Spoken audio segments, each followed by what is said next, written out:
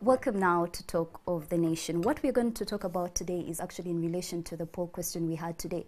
It is 40 years since Idi Amin left Uganda for exile. He finally died in Saudi Arabia in 2003, and his family continues to hope that he will be accorded national honors of some kind. However, what is intriguing is that 40 years ago, Idi Amin was vilified in every way possible, with no one keen to say anything good about him. Today, the situation has improved and more people are willing to look more favorably on his time as president, occasionally rating him as more influential than, say, Milton Obote or even Yusuf Lule. To help us explain this turnaround in Idi Amin's legacy, we have Dr. Robert Ojambo, a political historian with Kyambogo University. Welcome to our studios tonight. Yeah, thank you, Sandra. Yes. Good evening, viewers. We basically want to start. I'm sure you had poll questions and responses today, and we can see that there's a shift in how people perceive the former president of Uganda. You as a historian, as someone that has studied deeply this subject matter, do you think the perception of Idi Amin has changed? Yeah, it is true the perception has changed. But the changing does not mean that people are creating new history, no. This is what it was supposed to be, but at that time, there were a lot of things happening in Africa. Amin came in at a time when dictatorship was at its peak. You find that the government of Uganda was not the only one being under a dictator. There were dictators all over Africa. Maybe just to give it a perspective, when we started getting independence, starting with Ghana in 1957, then went on in 1960s, a number of countries started getting independence. There were revolutionaries, mainly depending on political parties and the movements that ushered in the likes of Milton Obote, ushered in the likes of Kwame Nkrumah, and many other leaders in Africa. Unfortunately, these did not last long. Within no time, Nkrumah had been overthrown by the army, and this trend started happening in Africa. And Uganda in 1971, Idi Amin comes. In some countries where coups did not take place, the revolutionaries also turned themselves into dictators. I'll give an example of Malawi under Kamuzu Banda, and many other countries, but there were also one-party dictatorships in Tanzania, in Kenya, and many other African countries. So Amin comes on when dictatorship is the order of the day. Unfortunately, Amin rejects either to side with the capitalists. Remember, this was the time of the Cold War. Yes. And Amin was a positive, non-aligned leader. He decides to choose to go with the Arab League. And therefore, all the media became very hostile to him. Just to remind the viewers, Amin was a project of the British. The British thought that they would use him to fight against the socialist Obote with his Common Man's Charter, and later the fight against apartheid, which even led to a lot of problems to him. Yeah. So Amin, when he becomes a leader, he does not conform to either the British or Russia. So they start looking for a way of removing this guy. And therefore the media and everybody becomes very hostile with him. But the good thing with Amin, he was a darling of the people. So it is very difficult to fight him in Uganda. Remember, at that time, Obote had landed in Tanzania. And therefore that was the only place where they were using to fight Amin, and which created a lot of problem and created hostility on him. Secondly, Amin was not able to form a very good system that would help him in form of a state. He used an army type command where he used the generals as governors and very many other people. So people do not understand him. But despite all this, Amin was, he loved the country. He felt well for Uganda, and whatever he did was for the benefit of the people.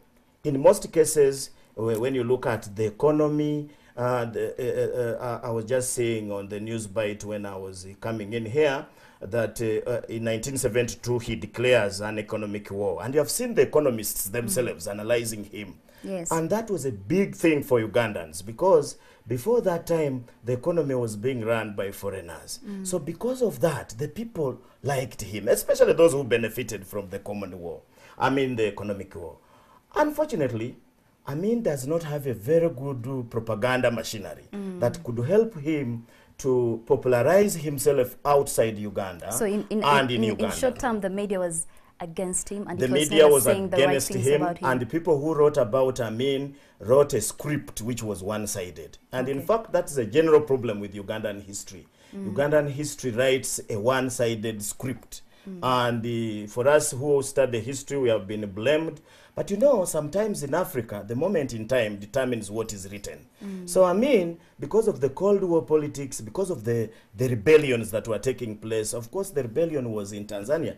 I've heard some people blame Amin for having attacked Tanzania in 1979. I think any government would do that. I don't think there is any government which would learn that there are rebels organizing in your neighboring country, but just didn't know how to do it. How to do it because of the, as I told you, he did not rely so much on experts. He relied so much on the army. And because of that, he looks like he's ugly and he has attacked Tanzania, but any leader would have attacked Tanzania. So regardless of all that you're saying, why do you think that now the perception of Idi Amin has changed? Is it that the media is now painting a better picture? What exactly is the reason behind the turnaround in the perception of Idi Amin? I don't think that the media has painted anything. These are facts that you can find if you dig up in the archives and talk to the people.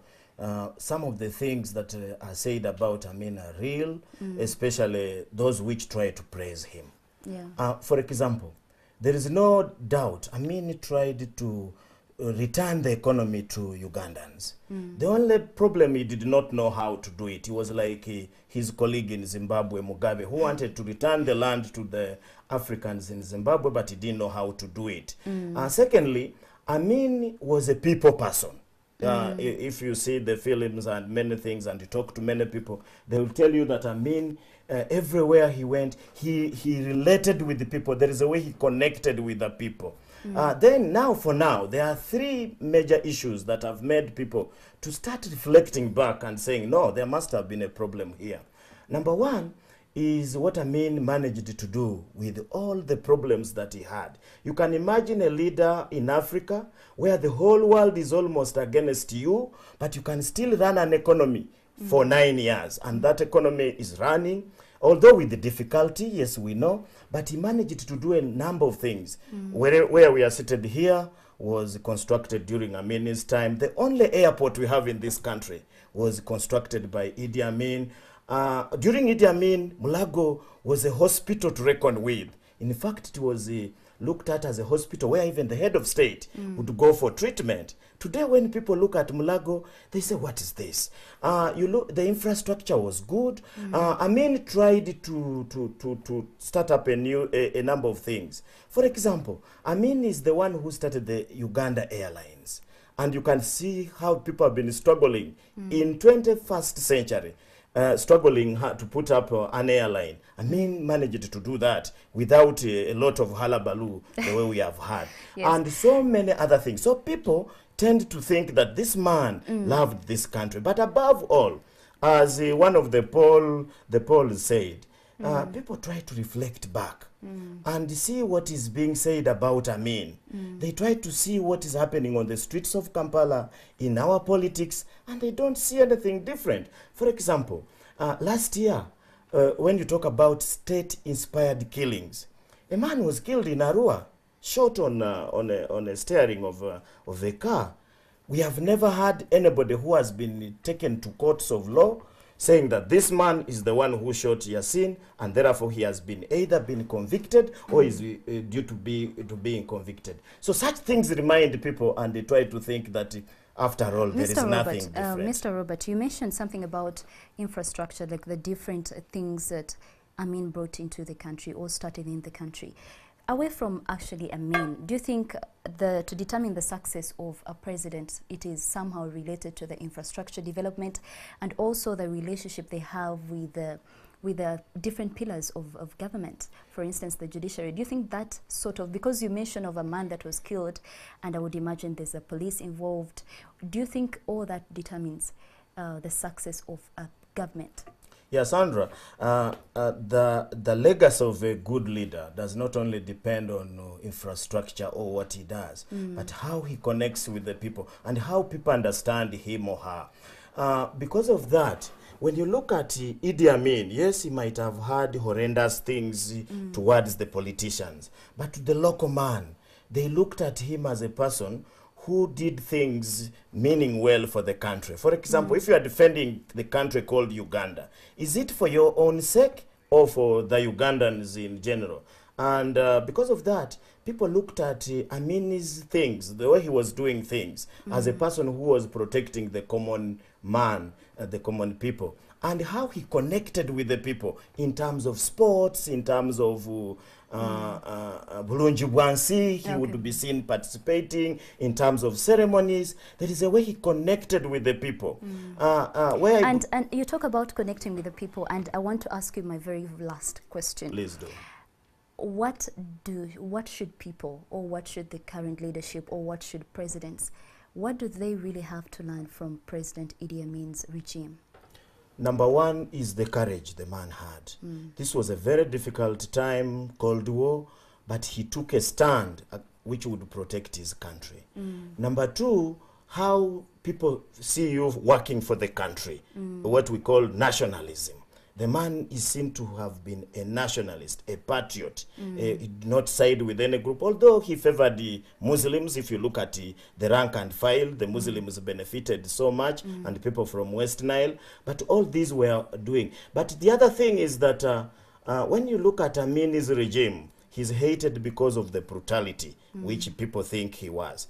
I don't think there is any society which wants a brutal leader. And therefore, our current leaders should know that brutality is something that can cause you a lot of problems and is something that can tarnish your regime, however much you have constructed the infrastructure and many other things of the economy, etc. Okay. Thank you so much, Robert, for coming to our studios tonight and My pleasure. giving us an insight on what you think about Idi Amin. My pleasure. That's it in Talk of the Nation, but I just want to say that despot or hero Amin remains one of the most presidents in Ugandan history that are still talked about and remembered.